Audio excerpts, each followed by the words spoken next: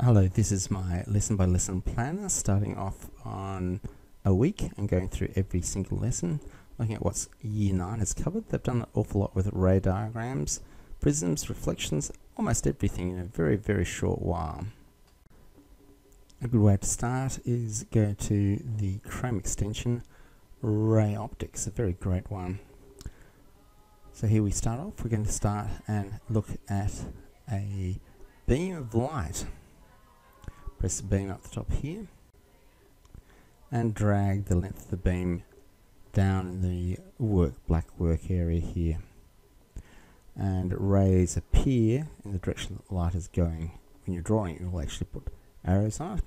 The actual use of lines is from early printing, but nowadays, or the way that you would see it, is a continuous beam of light. You can add a curve mirror. Select 2 points, make it a reasonably big size, put it behind the flat mirror and you make it curved. Now we can move over here, remove the flat mirror and see that the light focuses into a point.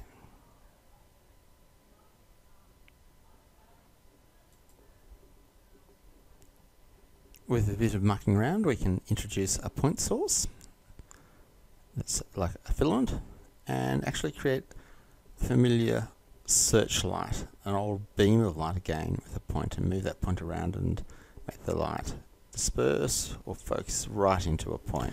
If you go back to rays rather than the broad light beam, you can see all the rays, but it's actually quite confusing sometimes, especially if there's too many rays to see what's going on. You can see a point is focused to another point with the curve mirror. We're changing the curvature of the mirror and saying that if we make it convex mirror, it actually pushes out the light. Doing that once or twice.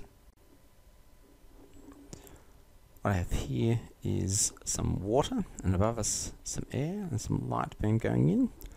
The light travels along and bends downwards into the water towards the normal. We'll have to talk to you about what the normal is, and you can see a small ray reflecting off the surface of the water.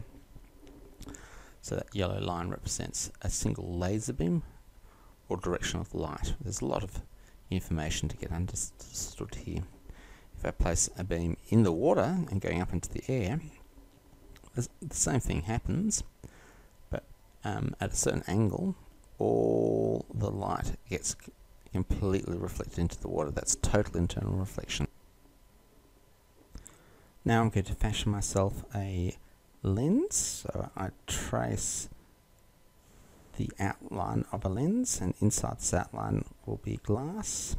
And later on I'll introduce some light into it and see if I can get it to focus down to a point. This is you use a lens to focus sunlight to burn a leaf.